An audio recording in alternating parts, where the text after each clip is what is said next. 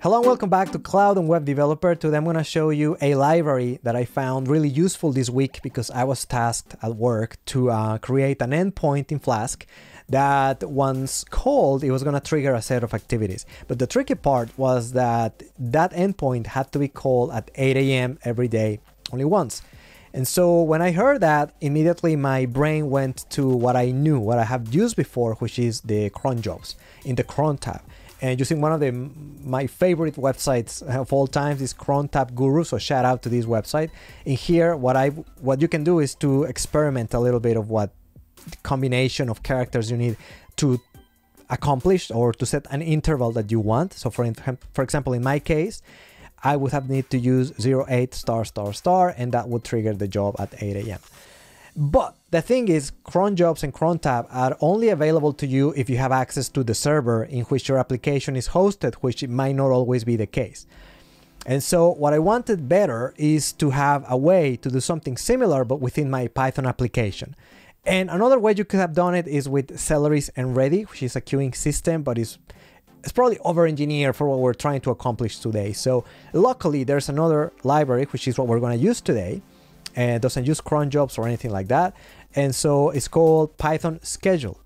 And the way that you use it is we're going to first install pip install schedule.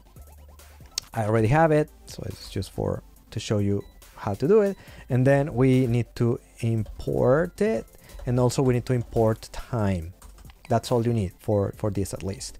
And then we're going to define a function which is the function that we want to be called every so often, depending on the interval that you want to set. And in our case, it's just gonna do something trivial as hello world from Cloud and Web Developer.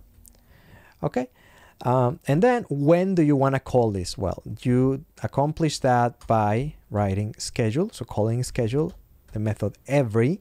And then in here, you're going to put the unit of time that you want. So 10, but 10 what? 10 seconds in our case, dot do. So call what? Call the function that we just defined up there. This is it. So this is going to call this job function every 10 seconds. And to keep this alive or running, right? As if it was a cron job in the back end, you add this. So while true, so always.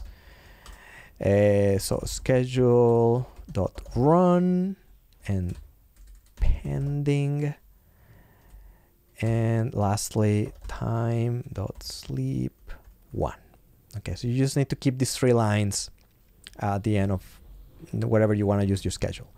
Cool. And so if we save, and if I run my app with app.py, now we just need to wait 10 seconds, and hopefully, if everything went as planned, we're gonna see this line displayed in the terminal. So anytime now, there you go. Cool, right? So we don't need to wait for another 10 more seconds, and we'll see it once again. So you trust me, right? So, and we could make it even more, quickly. So 1 second.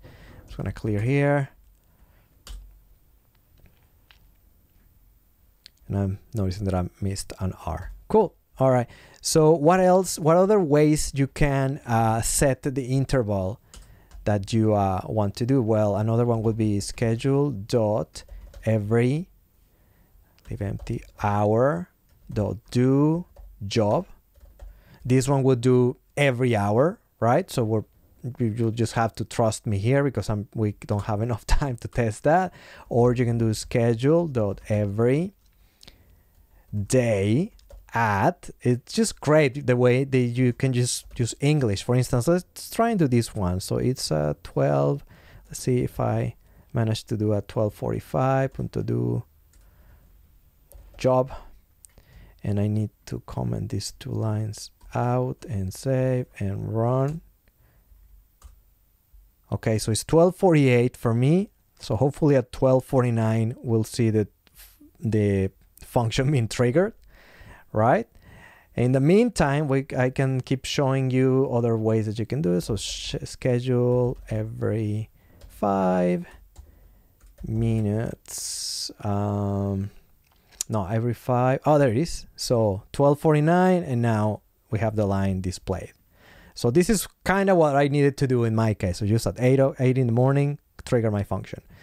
What else is there? So 8, 5, 2, 10 minutes do job, right? So it types really like English, which is quite great. Well, the developer of this library did a great job with that.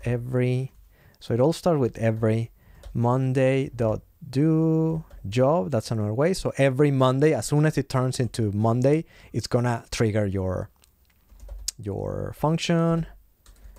Schedule.every and .Wednesday at say 13:55 do job. So this is gonna every Wednesday at 1:55 p.m. is gonna call your job. And lastly, schedule.every minute at the 17th second do job.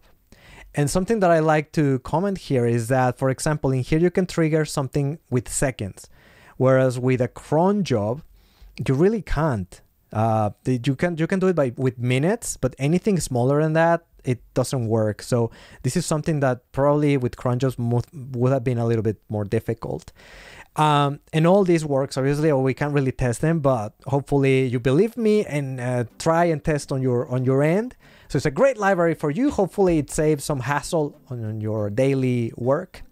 And this is all for today. Thank you for watching. Remember to comment, subscribe, share, and I do these videos every week. This is Carlos for Cloud and Web Developer. Have a great day. See you later.